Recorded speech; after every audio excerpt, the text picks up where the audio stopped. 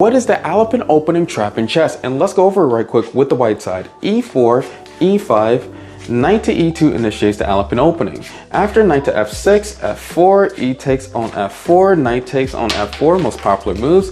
Then if black captures this pawn on E4, this falls for a trap, especially if we do the move queen to E2. If they do any other move than queen E7, then we have D3. But queen E7 blocks the pin. After knight to D5, if queen E6 happens, knight takes on C7. If queen E5 happens, then we have to move knight to C3.